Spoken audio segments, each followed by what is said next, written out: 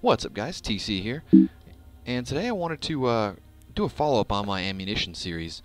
I didn't know it at the time, but it turns out there's a lot more ammunition in the game than I thought, and so I figured I would do a little video on it. I'm going to start off by covering the grenade launchers, which there's actually a lot of ammunition for. There's 12 different types of ammo for the grenade launchers, which I had no idea about. So I'll run through the grenade launchers, and then I'm going to run through a couple more guns that also have different ammo. So we'll start off here with the low-level common grenade launcher, and these have two different ammo types. The first is a normal explosive round, so this will just hit an enemy and explode, pretty normal. The next one is the bouncy round, which has a gray tip, so like this will actually bounce off of surfaces, but it'll also do damage if it directly impacts them, like that. So let's see here. Whoopsie. Spawn NPC avian. There we go. A little round of applause for our volunteers. Up next we have these three uncommon types, which there's a little fireball, an electrical type one, and there's actually, it's kind of odd, there's two grenade launchers in here that don't have a ammunition type labeled, but they are actually different, so I'll cover those when I get to them. The first is this fire grenade looking thing. So if you see here, it's very, very bad. It hits, it does normal stuff, it does bounce, but it doesn't go very far. Yeah, no good.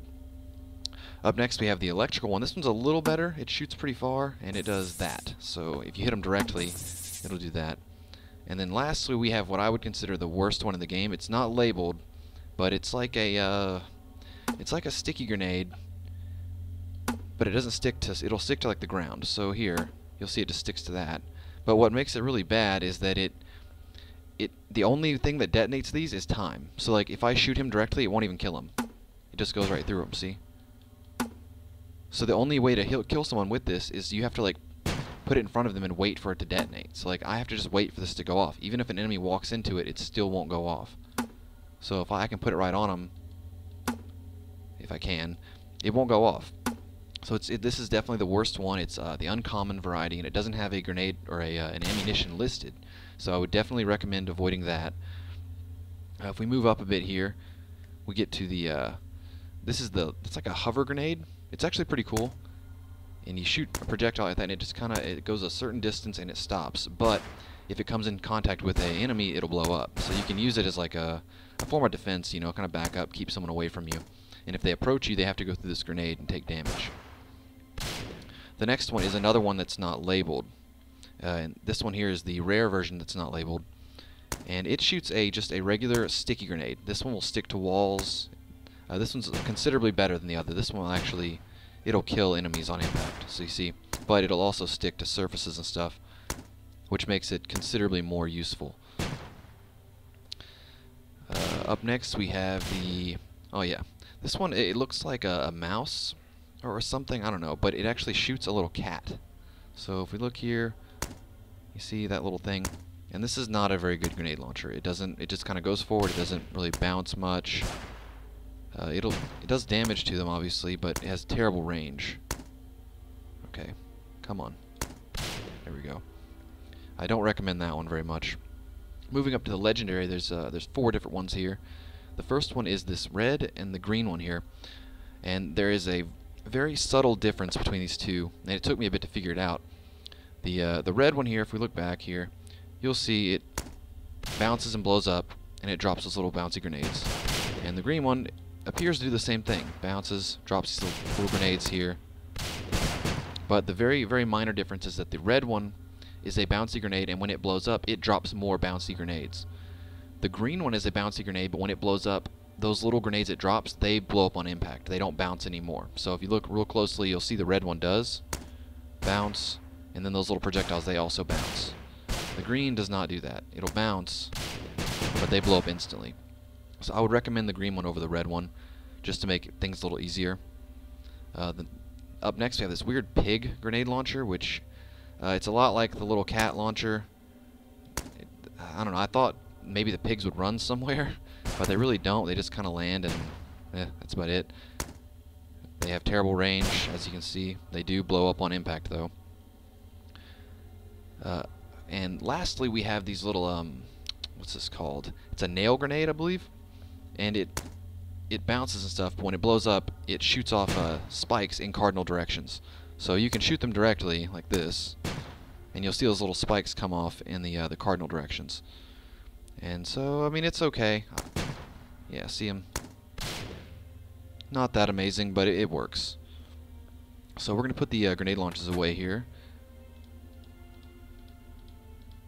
And then we will move on to this other little subset of weapons that are very unique here. So let's see.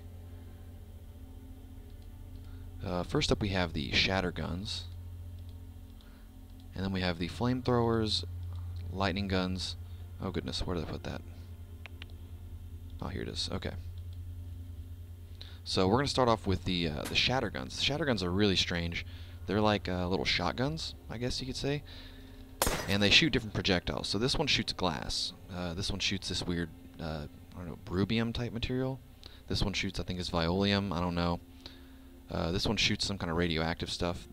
And they have a lot of variations. Like some of them shoot like a ton of projectiles like that, and some of them only shoot a couple, like this. Like this one only shoots 3. But what I know is they're very high damage. So think of them as like really close range shotguns. Yeah, so they do a good job at damage. They're kind of underrated, but different ones, they have different types of projectiles, and they have different noises. So this one only shoots like a couple. This one here is this one shoots that rubium stuff, I think, or violium. So here, you'll see that one doesn't shoot as far. And there's this radioactive looking one here, which shoots pretty far, but it only shoots a few. So they're, I don't know, they're like hit or miss. Either they do really well or they do really bad. Moving up next, we have the, let's see, let's do the Cell Zapper. Cell Zapper, alright, here we go. Cell Zapper is kind of a strange gun. You'll see it kind of bounces on its own, and if you look real carefully at the ammo, you'll see this Cell Zapper has a 3 on the thing, and this ammunition here has a 5. And what that means is the number of time it bounces. So this one actually bounced 3 times. See, and if we go over to here to this one will go a lot farther. Now, the Cell Zapper ammunition, what makes it unique is it travels through enemies. So you can hit more than one enemy with one bullet. So obviously the higher the number, the better, and it tops out at 5. So we'll take a look here. This should go through all of these guys. Well, if it hits them. Yeah, see? It doesn't have quite the good range, and it does kind of spiral off a little bit. It's kind of random on where it bounces off to. And so here's like a lower number. This one doesn't bounce as much. See? So you want the higher number you can get. They're not terrible weapons. They do go through multiple targets, which is very nice. But I don't know. They're that ammunition that shoots through the the armor-piercing rounds, or that goes through multiple enemies. That one's better in my opinion, because you can kind of control where it goes. This one's kind of random. Up next, let's cover the flamethrower and the lightning coil, which these look very similar. So here's the lightning coil, and here's the flamethrower. And they're short to moderate range, medium damage, but very high rate of fire. So if you look here, the flamethrower is 29.41 rate of fire, and the lightning coil is 10, which is still fast. They tend to do really high damage. They light the area up. So here you'll see, real quick to kill. They do a lot of damage. Very effective. I like the flamethrower because it gives them that burning effect, so even if they get away, they still take a lot of damage. And then lastly, we have the globe launchers. And the globe launchers are pretty unique. I actually like them a lot. They're very underrated. But you'll see here, they shoot this glowing orb, and it just kind of floats out there, and it stays there for a bit.